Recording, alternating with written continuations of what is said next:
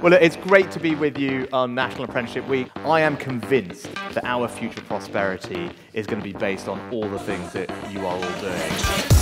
I'm here at Microsoft, brilliantly meeting all their fantastic apprenticeships. Now, we know that the technology and digital sectors are a huge part of our economy and are going to drive our future growth, but we also know that the thing that they need more than anything is access to high quality talent. The reason I chose to do an apprenticeship was because I found that I was a very hands-on learner, and I feel like you get that environment when doing an apprenticeship. You know, you get to study at the same time as learning, and all of the things you learn apply to the job in the real world.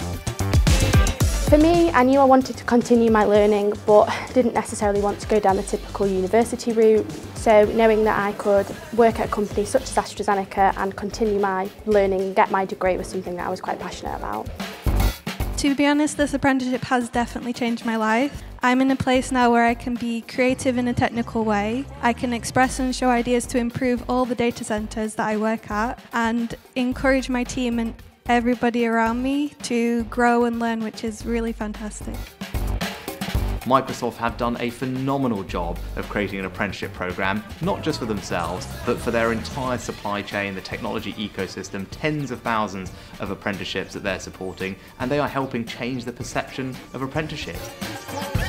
Day to day can look anything from customer engagements to customer demos, doing internal events and presenting to people about our Azure services and products. Every day is a different day, and there's always a new challenge ahead. You can do apprenticeships in digital industries like cybersecurity, data, AI. It's incredibly exciting. The young people I've met today are inspiring and they're going to go on to do great things. It makes me incredibly confident and optimistic about our future.